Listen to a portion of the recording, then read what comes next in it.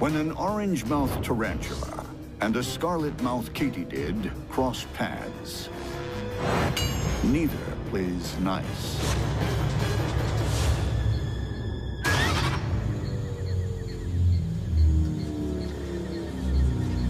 With her velvet coat and fancy gloves, the tree-dwelling orange-mouthed tarantula is no stranger to the high life. But despite being an uptown girl, she has a low-down mean streak. They're absolutely voracious predators. These guys are taking down frogs and lizards with no problem. Behind her pedipalps, huge fangs, like ice picks, are as brutal as any in the spider world. At the tips of her forelegs, dense tufts of hairs form pads known as scapulae, enabling her to scale sheer surfaces with ease. Basically, they're ambush predators. They're sitting still, waiting till something comes close, and then they just zip out and grab it, put the chelicera into it, and just pump their prey full of venom.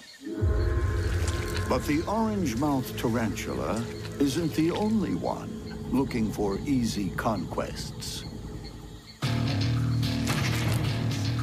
The scarlet-mouthed katydid has a ruthless agenda of her own. Delicate legs that can leap or lacerate,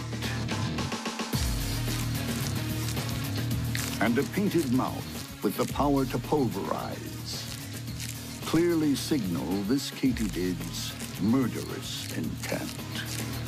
She'll eat the flesh of any downed animal. They can be quite savage. Powerful mandibles quickly dismantle this grasshopper, tearing off limbs like petals. She's an expert at locating takeout dinners. Long antennae act like portable radar to help size up her prospects. Muscular legs lined with spines can lash out to puncture prey or skip town completely.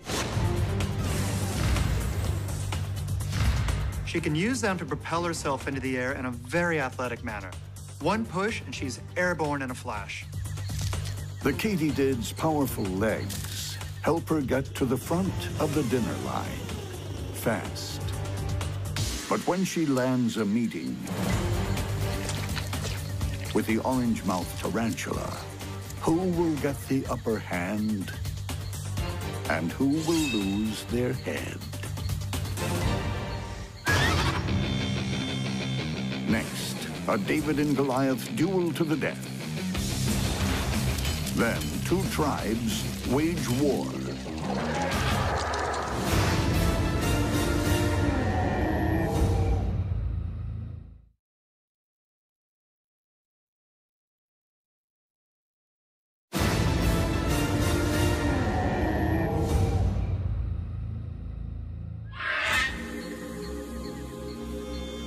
In the Costa Rican jungle, an orange-mouthed tarantula is a social climber with a serious appetite. Not far away, a scarlet-mouthed katydid boasts more than looks that kill. When these mortal rivals clash, good manners go out the window. The orange-mouthed tarantula's venomous fangs tear victims apart. The scarlet-mouthed katydid fights back with vicious mandibles. Which one will live to see another day? From neighboring branches, the katydid and the tarantula size each other up. The katydid launches, but close-up finds itself next to a giant. The katydid tries to escape. but fatally underestimates the tarantula's speed. Monster fangs slam into the katydid's body. This tarantula's bite has caused a ridiculous amount of damage very, very fast. Spiked daggers rake through soft flesh as the katydid kicks impotently. She's just grinding away with these toothed chelicera and basically turning this katydid into soup. Death by tarantula is not a nice way to go.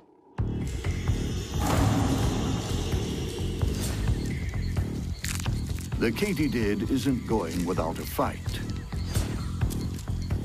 But she's locked in a spider death hold. The orange-mouthed tarantula puts the fight beyond doubt.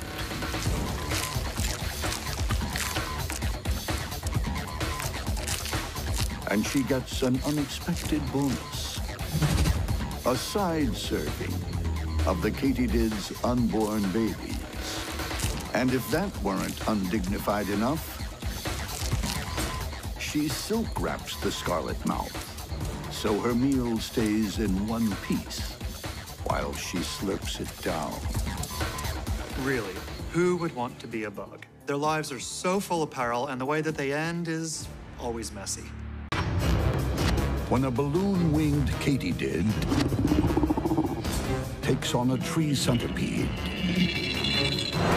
it's a battle of the bad guys, with only one winner.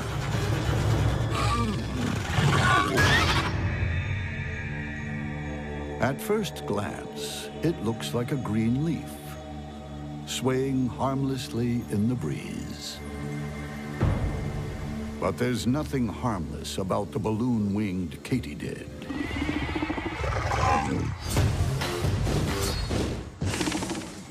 The simplest way to describe the balloon-winged katydid is that it's a mobile leaf with razor-sharp jaws. It's an ambush hunter with a very straightforward attack strategy. Rush, grab, tackle, eat alive. As a hunter, the balloon-winged katydid has it all.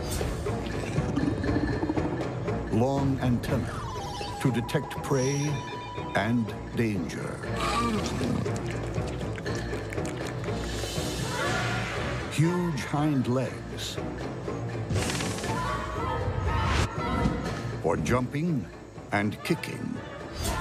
But up front is the serious weaponry. There are 2 rows of massive spines on the front 4 legs, and the balloon-winged katydid basically uses them to pin the prey down in a spiked cage. A fellow katydid is easy meat. Legs, wings, head, gone. But what will happen when this ambush hunter crosses paths with the freight train of the forest? This is a killer with a need for speed.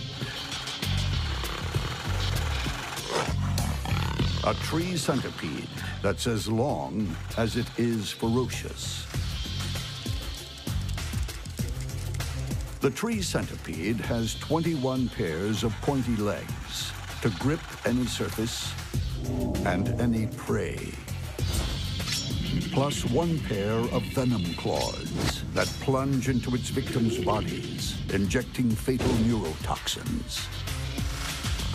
Of all the animals in my lab, it's the centipedes that are the scariest animals because they can just climb all over the place, and they do it fast, and they've got a strong venomous bite.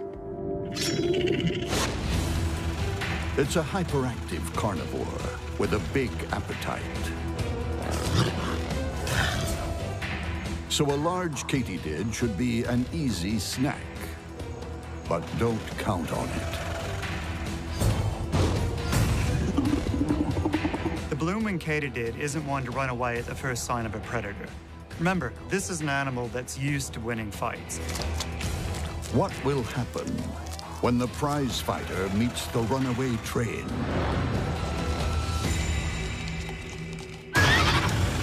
Next, two hard hitters go head-to-head. Then, a serial spider hunter meets a forest commando. And later, showdown. Claws versus jaws.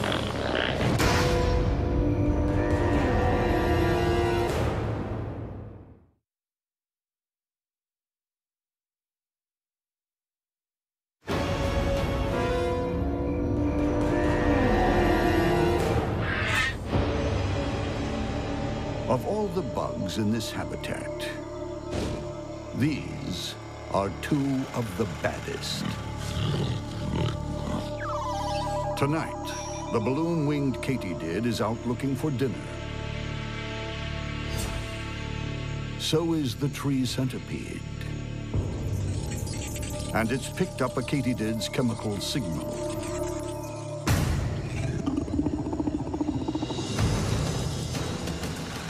The centipede storms in, but stops.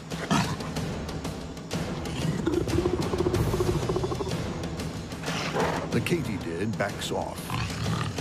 It's all the hesitation the tree centipede needs. If it's a large prey item, they will literally wrap around. Their back end is capable of holding on to the prey, so they're both wrapping and grabbing with front and back end. Powerful animal. With one trademark blow from its venom claws, the centipede delivers the knockout. The tree centipede is venomous enough that it has a big effect on essentially anything that it bites, everything from invertebrates to vertebrates. It's a strong, potent venom. The katydid is alive, but helpless. Its savage mandibles and spiky legs are useless. The centipede's powerful jaws now go to work. Ripping, tearing, feeding. Centipedes are voracious predators. By the time she's finished with this katydid, there's nothing left. In Hollywood, the underdog often wins. But when Mother Nature's writing the script, there's usually a sting in the tail.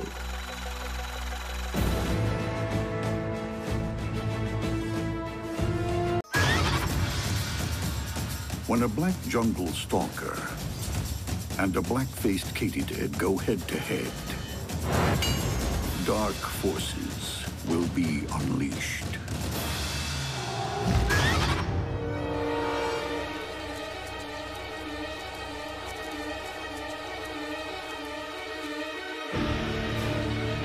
The rainforest floor is choked with debris. It should be easy to hide in the shadows.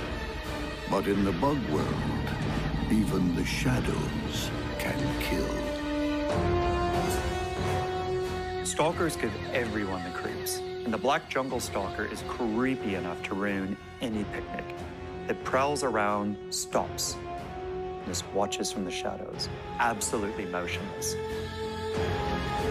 The first thing its prey are likely to see is a face full of fangs. Then again, the attack is so quick, so violent, the victim never knows what hit it. The secret to the spider's incredible athleticism lies in its long, tapered legs. They're hydraulically operated. A system of valves controls the flow of blood into each limb. When the valve fully opens, the sudden surge pumps the leg up, ready for takeoff. This is a spider that can really hurl itself into the air when it goes for a strike.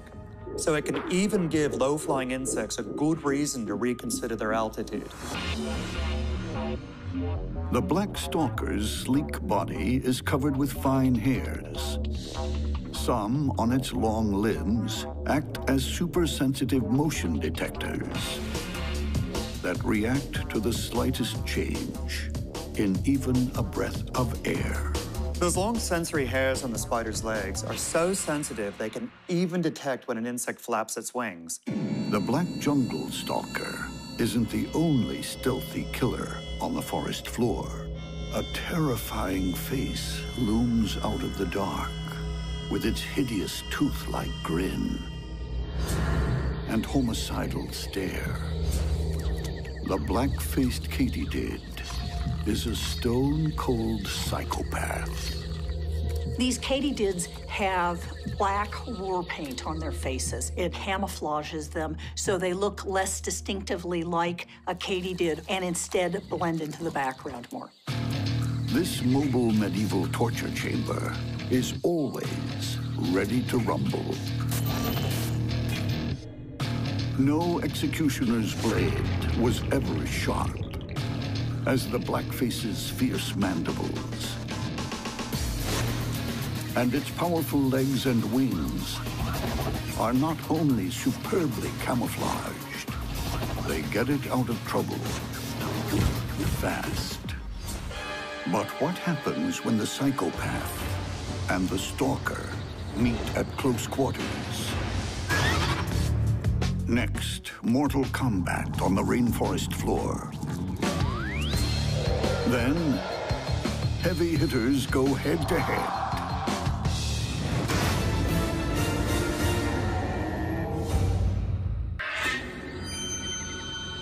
In the rainforest leaf litter, two warriors prepare to engage in mortal combat. The black jungle stalker is poised to strike.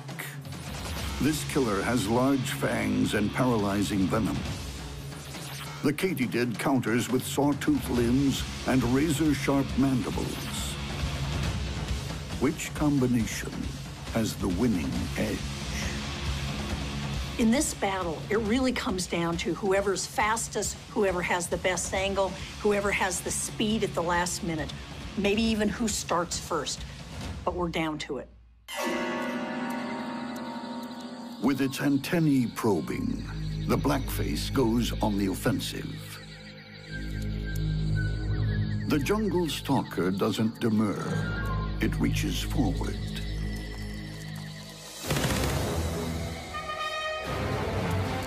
The katydid darts off to rethink its battle plan.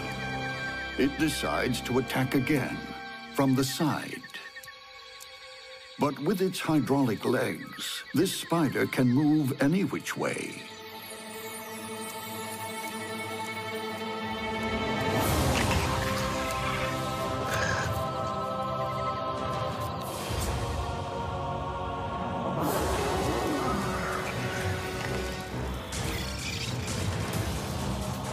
Huge fangs puncture the katydid's protective armor.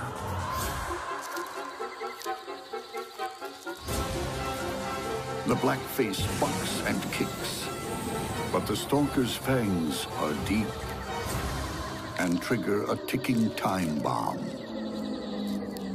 At this point, the clock is at 2 minutes to midnight, but the spider still has to be extremely careful of the katydid's spiked legs and mandibles, because if it gets even the slightest chance to use them, it will, even as it draws its final breath.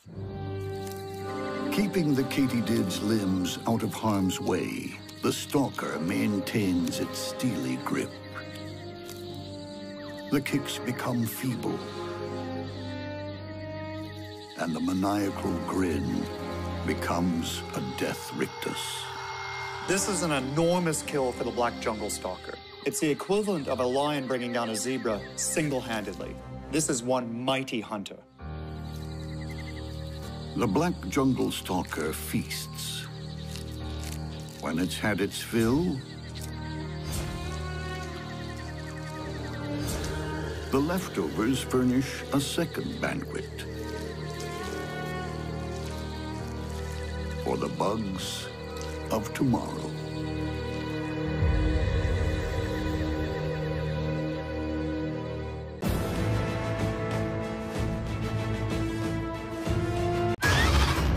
When a banana spider clashes with an orange-horned katydid,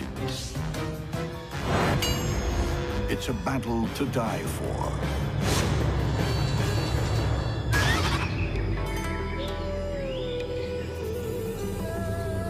There are many femme fatales in the rainforest, but the orange-horned katydid is the ultimate mean girl. This is a body-slamming, take no prisoners, bite your head off type. And trust me, when she's in a fighting mood, you don't want to mess with her. A sit-and-wait predator. Very little escapes this consummate murderess. Those huge compound eyes give the Katydid very good vision. And the long antennae allow her to feel and sense prey from a great distance. So another predator would have to mount a surprise attack in order to have any kind of competitive advantage. Tangling with this bug is a daunting prospect. She's armed to the teeth. Savagely spiked back legs are spring-loaded weapons that deliver a lethal kick or launch her out of danger in a single bound. These muscular hind limbs allow a katydid to jump up to 20 times its body length. Now, even a human Olympic world record long jumper can jump a distance maybe 5 times his body length. So this insect makes our most stellar athlete look pathetic by comparison.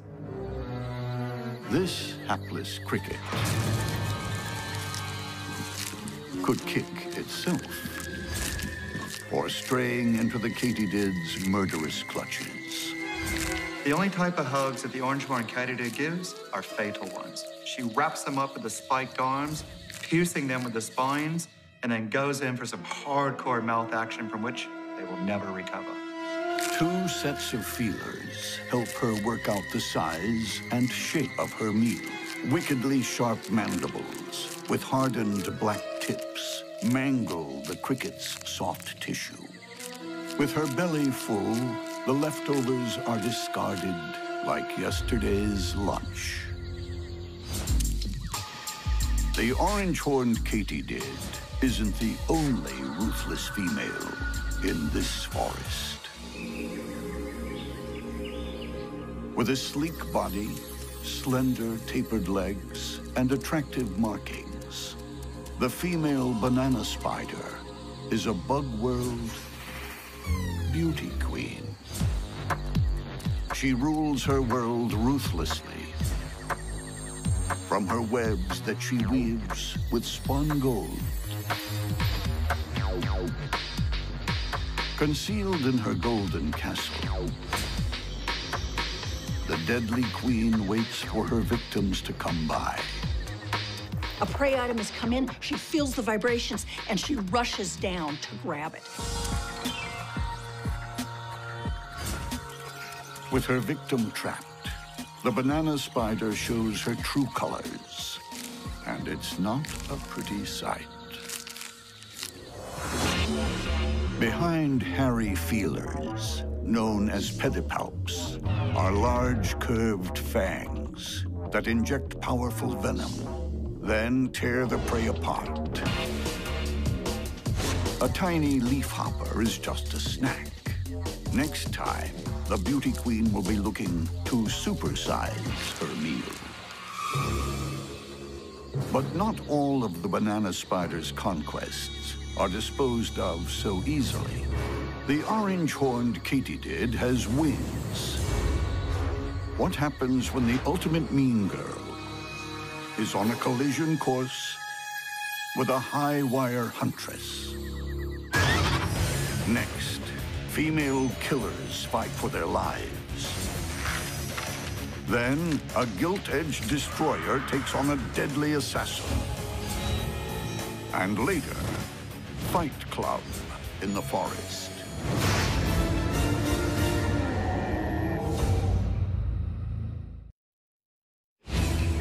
In the moonlit jungle, a banana spider sits patiently in her silken death trap, waiting to welcome her next victim. Not far away, a female orange-horned katydid loiters with murderous intent. Two female killers at the top of their game are about to do battle. Dripping with toxic venom, the banana spider's fangs can take out any prey.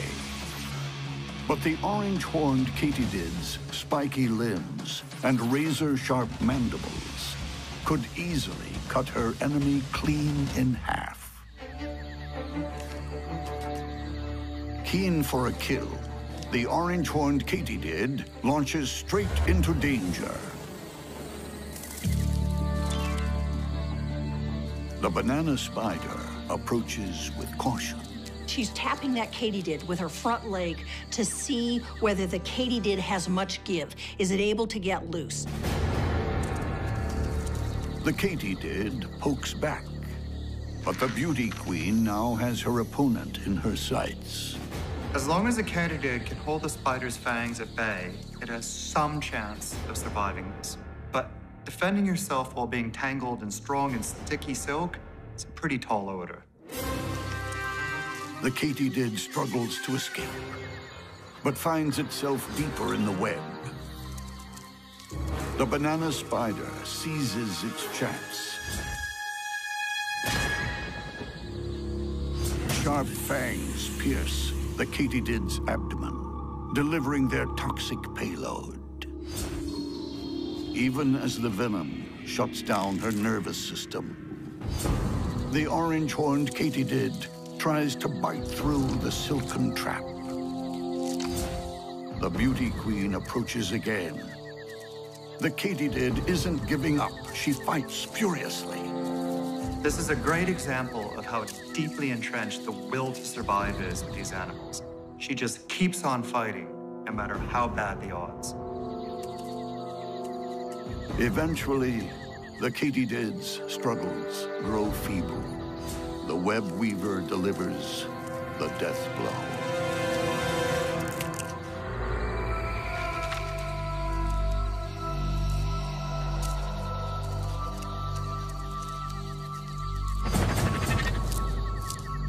It's been a titanic battle.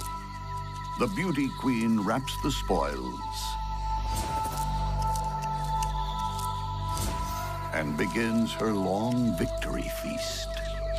She doesn't bother with regal table manners. Digestive enzymes break down the katydid's body, turning soft tissue into a protein shake. In the bug world, beauty queens don't get their kudos from crowning ceremonies. They get their kicks when their rivals are trash on the forest floor.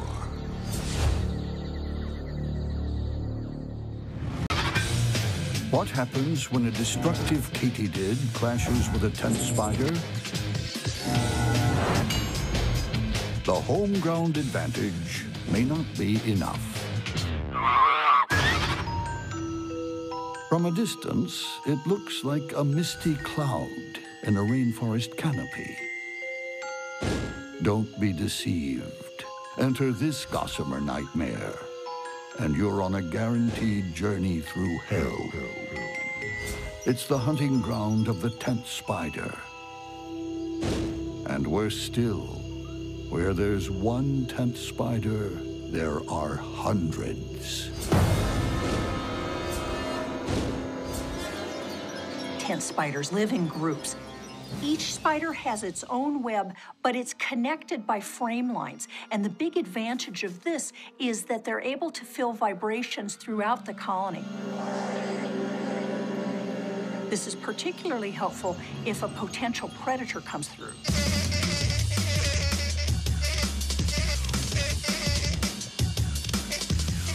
This fly has made a fatal error. The tent spider senses vibrations. It drops onto its prey in a split second. They grab it in their third legs, and then they wrap it up. using their fourth legs to pull swaths of silk. They wrap up their prey very, very effectively. Once the victim is wrapped, it's bite time.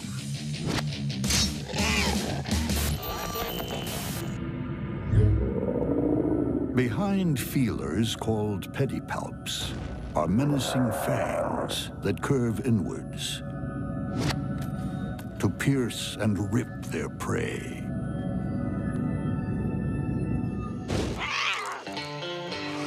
Within moments, the tent spider is back at the top of her silken dome, devouring her tightly wrapped snack. Just yards away, also prowling for a snack, another equally terrifying rainforest fighter, the destructive Katydid.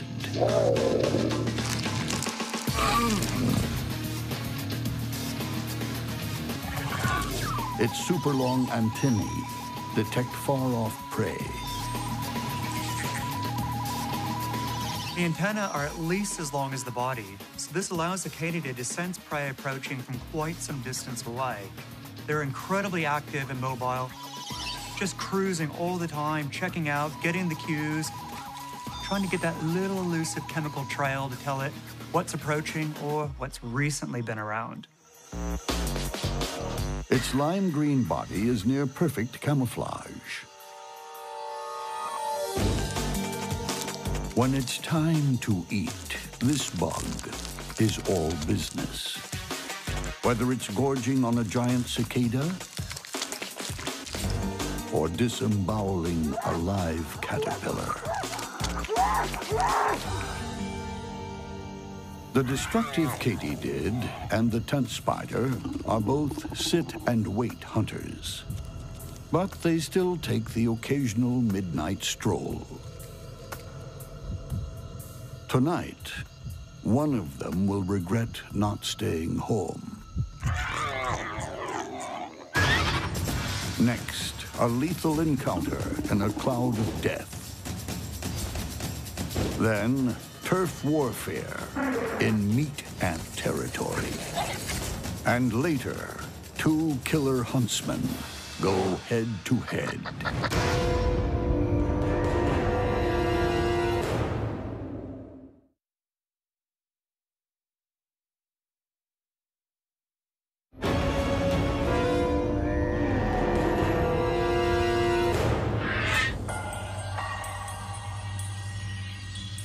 Strung across the rainforest canopy is a silken cloud of death. For anything that enters, there's no guaranteed escape. The spiders will attack any prey that's small enough for it to handle. This destructive katydid has few rivals on terra firma. But when she takes to the air in these parts, she's vulnerable. The tent spiders have lousy vision, but they are incredibly sensitive to vibrations. And so they're very, very responsive to airborne vibrations and vibrations in their silk. The katydid's unplanned landing is met by a barrage of legs and spider silk. They wrestle frantically. As long as the katydid is stuck in the web, it is at great risk of becoming prey to the tent spider.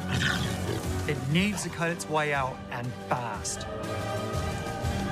If those jaws do break free, the fight could turn in an instant. This katydid has really big, nasty jaws that could totally do in this spider.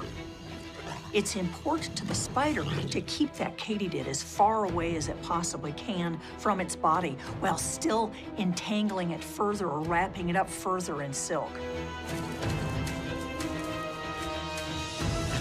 The katydid tries to kick through the silk with its sturdy hind legs.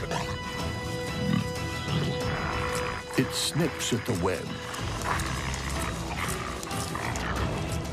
The spider must move fast. What it needs to do is it needs to get in there, bite the katydid, and pump as much venom as it can in there, but still make sure that that katydid can't bite it. The tent spider makes its move.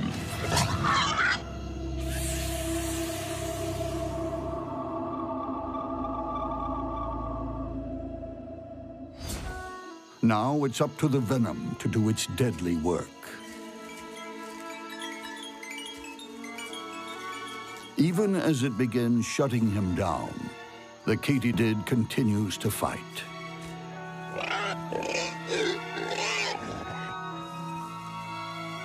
But it's too late. Today, venom wins.